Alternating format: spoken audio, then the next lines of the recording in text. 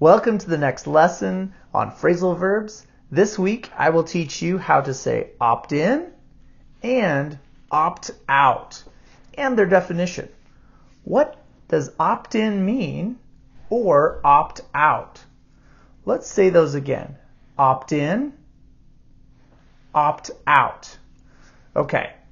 Past tense, opted. It is ed, regular verb. This is a regular verb to opt in, and past tense would be I opted in. Opted. So it's ed because it ends in t. So I have the id sound. So let's say that. Opted in, opted out. One more time.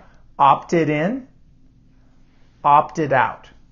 Okay, you said them, but what do they mean, right? Okay, here we go. Opt-in means to enter my information or to agree to do something with another group or organization. Very common right now on the internet. People will opt in, they'll give you their email, and you might opt in to receive something from a company.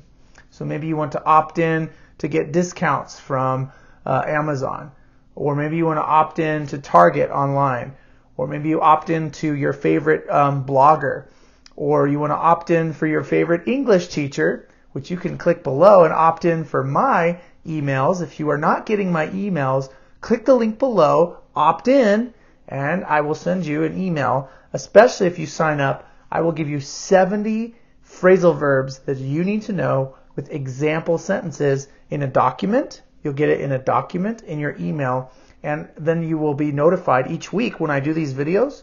You can opt in and you will get these videos each week. So please subscribe, share, and opt in with your email. You can click the link below, get 70 words you need to know, and you have opted in. Opted in. Okay, so I'm using this for myself, but also for you to learn. I want you to see you succeed, because I believe if you improve your English and you learn how we talk with these phrases every day, it will change your life, because you will start to understand customer service words. If you work at a company in the United States, the English that English speakers will bring to you, you will then know how to answer because you've learned these phrasal verbs, which will help you. I believe will help you get a better job.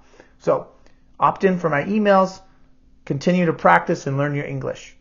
Okay, that's opt in. Now you may opt in for something again that you really just wanted one time and maybe you don't want anymore.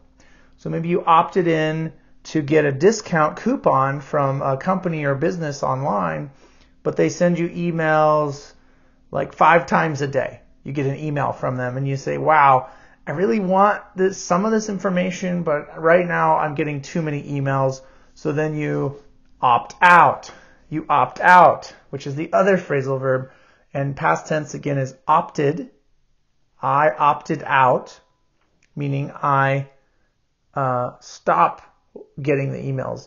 Another word you might say is subscribe or unsubscribe. Opt in, opt out. Subscribe, unsubscribe. But to opt out is to not be a part of something, to not be a part of receiving that information or that group. So if you opt out of an email, you can also do that. Because you're like, hey, I just get too many emails. It's your choice, For me, I always opt into things, and then I later say, oh, I only wanted maybe 2 of those, so then I opt out. But a lot of times I'll opt into something and maybe I get that email every day, but I still keep it because I'm like, oh, maybe once or twice a week I really like what they have to tell me, or maybe they're producing good things that I need to know. Like I like marketing, so I like to opt in to people who teach on marketing. And so when I do that, I learn more. And then if they give me too much stuff, I opt out. But I like to opt in a lot to different things that help me grow as a person. What helps you grow as a person? Comment below. Tell me, what is something you opted in for? What have you opted in for online? A blog, maybe a website, a company, a business. What are some things you opted in for Also, comment below on what you opted out of. What is something you unsubscribed from? Comment below. I want to know. And maybe you can tell others here in this English learning community who opted in where, who opted out of what. It'd be fun to know your story. Also, another thing with opt-in and opt-out is not just email subscriptions, but opting in and opting out is also with groups. Maybe there's a local organization or event where you want to get together with other people in person and do things, maybe like a nonprofit organization where you volunteer to help the homeless. Maybe you volunteer to help give gifts to children who need something.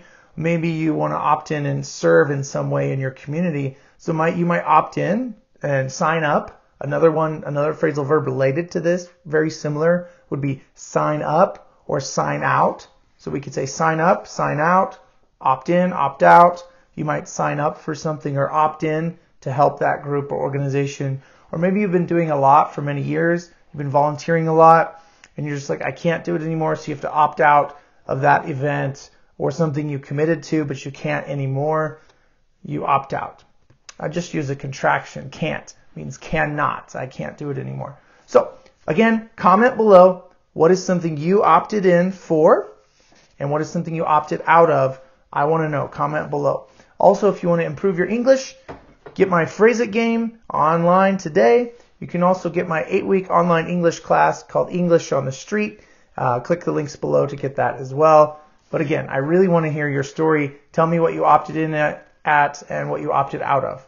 Okay, I've repeated myself enough. I'll see you in the next lesson.